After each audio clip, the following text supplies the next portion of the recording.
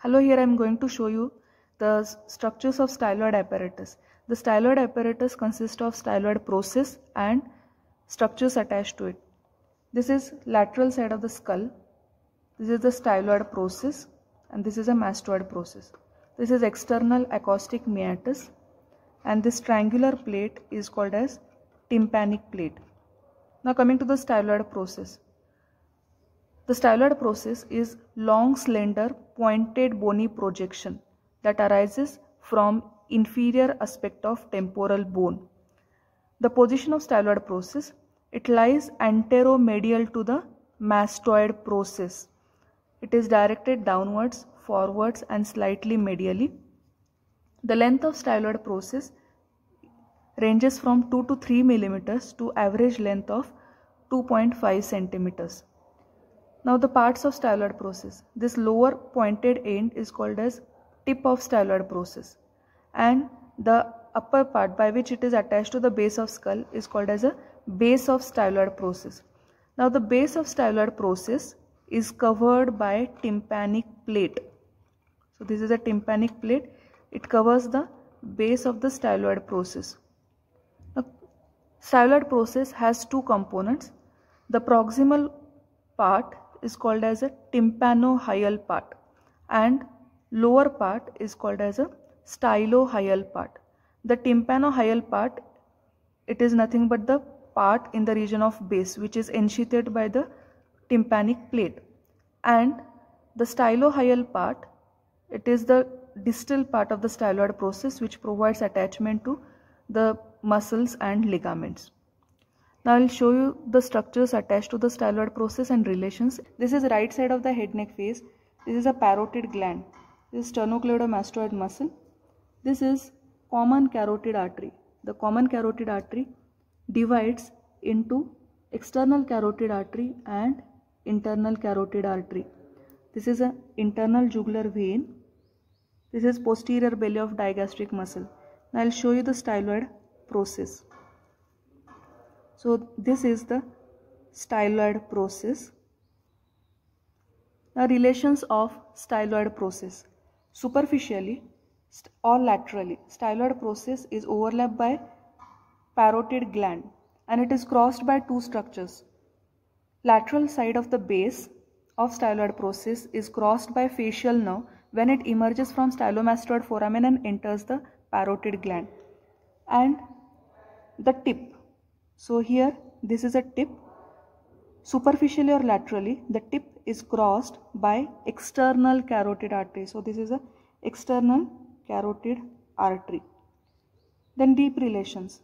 For that I will retract this posterior belly of digastric and stylohyoid muscle on this side so that we can see the styloid process from this side. Okay. So this is the styloid process. Now structures deep to the styloid process are internal carotid artery, internal jugular vein and last four cranial nerves. So 9th, 10th, 11th and 12th. This is 9th cranial nerve, that is glossopharyngeal nerve, which accompanies the Stylopharyngeus muscle. This is 10th cranial nerve, that is vagus, which lies between internal carotid artery and internal jugular vein. This is 11th cranial nerve, that is accessory nerve, that runs backwards over the internal jugular vein and enters the posterior triangle of neck. And this is a 12th cranial nerve, that is hypoglossal nerve. So all these are the structures deep to the styloid process. Now coming to the structures attached to the styloid process. So I will retract this external carotid artery to this side. Now we can see the styloid process here. Now the structures attached to the styloid process are three muscles and two ligaments. The three muscles are Styloglossus, Stylopharyngeus and Stylohyoid, and the two ligaments are Stylohyoid ligament and Stylomandibular ligament. I will show you all these structures. Now this muscle is the Styloglossus muscle. The Styloglossus muscle arises from anterior surface of styloid process and inserts on lateral side of the tongue. The Styloglossus muscle, it pulls the tongue upwards and backwards and its action is opposite to that of genioglossus muscle. The next muscle is Stylopharyngeus muscle. So this is a Stylopharyngeus muscle. It arises from medial side of base of styloid process and it inserts on posterior border of lamina of thyroid cartilage. The action is Stylopharyngeus muscle along with other two longitudinal muscles of pharynx, that is palatopharyngeus and salpingopharyngeus muscle, elevates the larynx during swallowing and during phonation. Also, along with other two longitudinal muscles of pharynx, this muscle shortens the pharynx during swallowing. Now remember that this Stylopharyngeus muscle, it is always accompanied by the glossopharyngeal nerve, that is 9th cranial nerve. So this is a glossopharyngeal nerve and this nerve supplies this Stylopharyngeus muscle. The third muscle is Stylohyoid.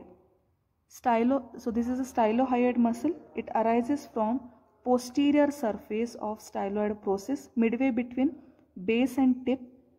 It runs along the upper border of posterior belly of digastric muscle and it inserts on hyoid bone at the junction of body and greater cornu. The action of this muscle is it draws the hyoid bone upwards and backwards and elongates the floor of mouth. Also, along with other suprahyoid muscle, this muscle helps to fix the hyoid bone. So these are the muscles. Now coming to the ligaments. First is stylohyoid ligament. So here you can see the tip and this is a stylohyoid ligament which is attached to the tip of styloid process and the other end is attached to the lesser cornu of hyoid bone. The next ligament is stylomandibular ligament. Stylomandibular ligament, here I have cleaned that ligament so I cannot show you. It extends from the styloid process to the angle of mandible. So these are the structures attached to the styloid process. Now coming to the development of the styloid apparatus. The styloid process, stylohyoid ligament and stylohyoid muscle. These three structures are derived from or developed from mesoderm of second pharyngeal arch and therefore stylohyoid muscle is supplied by nerve of second pharyngeal arch, that is facial nerve. Then Stylopharyngeus muscle.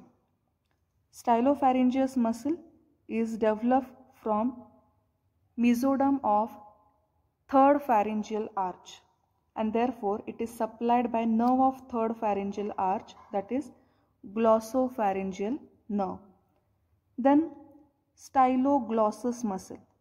The Styloglossus muscle is developed from occipital myotomes and therefore it is supplied by hypoglossal nerve, which is a nerve of occipital myotomes. And the stylomandibular ligament is formed by thickening of investing layer of deep cervical fascia. Now coming to the applied, the Eagle syndrome. Eagle syndrome is due to unusual elongated styloid process or it may be because of ossified stylohyoid ligament, and the symptoms are it causes pain and foreign body sensation in the throat, especially in tonsillar region. It also causes pain in the neck region and referred pain to the ear of same side. So this is called as Eagle syndrome. The styloid process, so this Eagle syndrome can be treated medically, and in if the symptoms are not relieved, then it can be treated by surgical excision of the elongated styloid process.